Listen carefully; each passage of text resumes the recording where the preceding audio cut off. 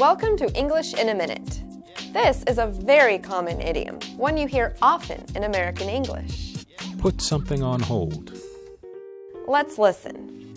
Hey, how is your new job search going? Have you decided where you want to move?